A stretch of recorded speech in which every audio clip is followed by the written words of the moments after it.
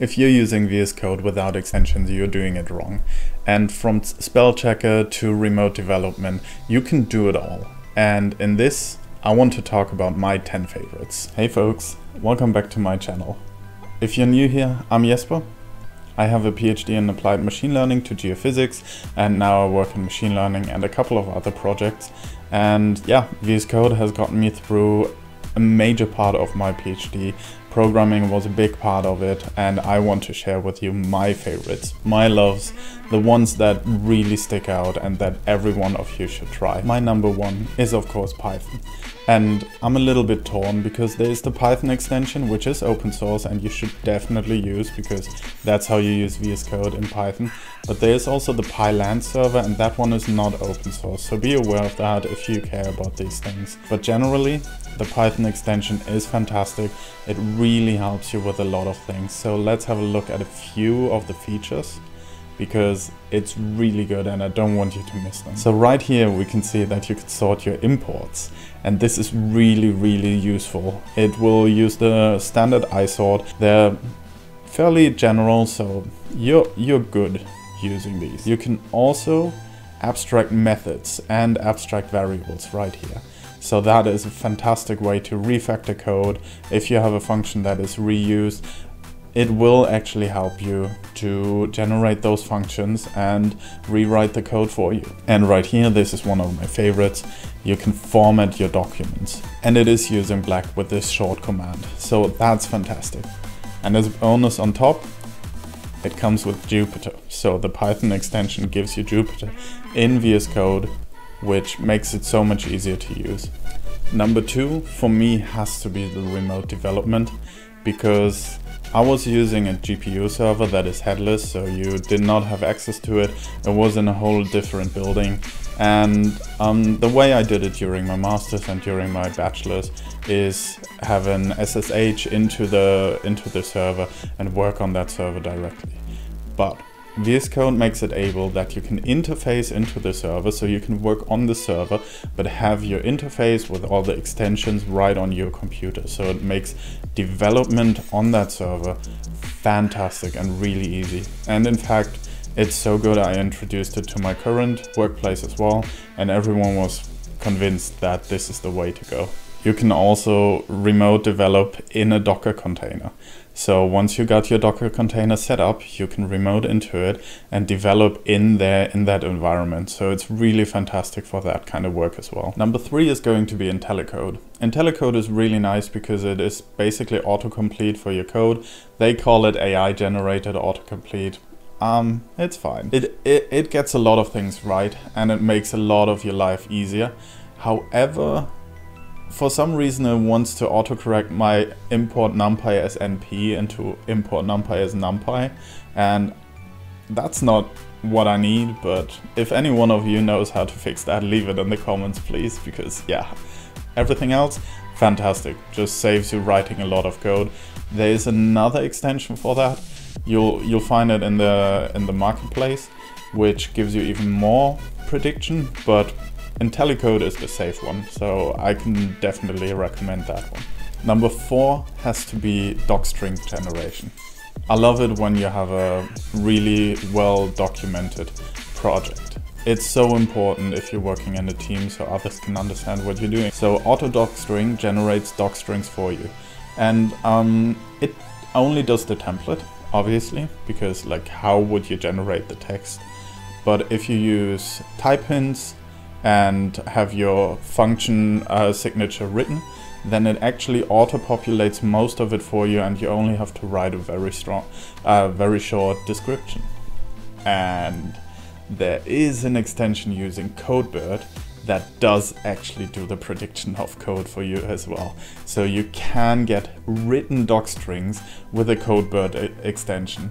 And I work in a company where you have to be security aware, and the CodeBird server actually runs in a Docker on your local system. So you don't send any data to any servers and don't do any dodgy things to actually do the prediction, which is just fantastic. So you can auto-generate docstrings, and they're really good. Like, it gets about 90% right, which is it takes 90% of the work off of you to write the doc strings, and I can highly recommend using it.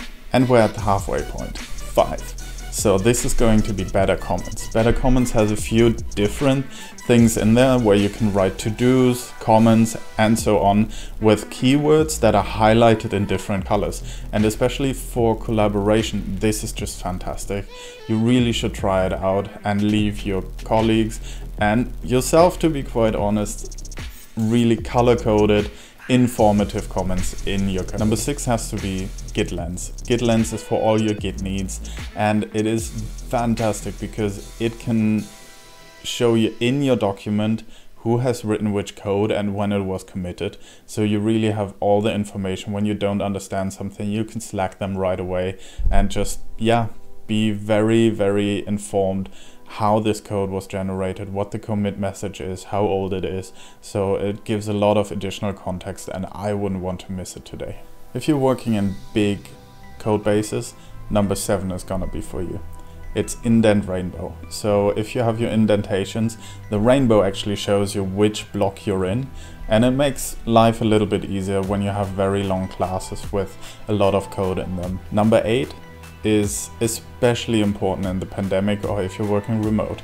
It's live share. Live share lets you work together with your colleagues on the same document. It essentially turns your VS Code into a session that is where you work together with everyone else.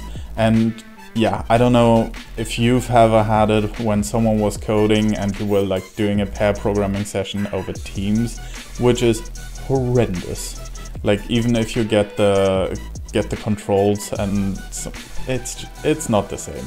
Use live share. It is so good because you can actually have multiple cursors and it really shows you where everyone is, and it's fantastic for development, and it's all on the host side, so you'll love it. Try it out, trust me. And number 9 is going to be the code spell checker. Now, I don't know I need this, but it's embarrassing when your functions are misspelled. Having a spell checker in your code is actually really valuable, so installing that for free and just having like the assurance that all your variables are correctly spelled, you don't have accidental like embarrassing words in there. Good decision, like best decision you'll make. Number 10 is one that I really liked for sharing code with others, especially on social media. Maybe you noticed that I try to post every Wednesday a little snippet that I found about Python that makes my life easier, and it's called CodeSnap. And CodeSnap is extremely easy because you just mark the code that you want, and then you get a nice picture out of it with a fairly clean interface, and just makes it so easy to share these nice screenshots with someone else. My first one was Python, so that one was obviously a little bit cheating, so we have a bonus one. Number 11 is going to be VS Code Pets. And this is a little bit to show you what is possible with VS Code, because it is mind-boggling the amount of work people put into extensions, and you can build them yourselves as well.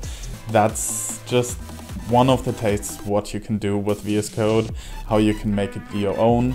You can even sync it up with Spotify and whatever. Like, really go exploring. It's amazing. And like for me, it has yet to slow down, and I love extensions. And that's it. Those are my 10 favorite VS Code extensions.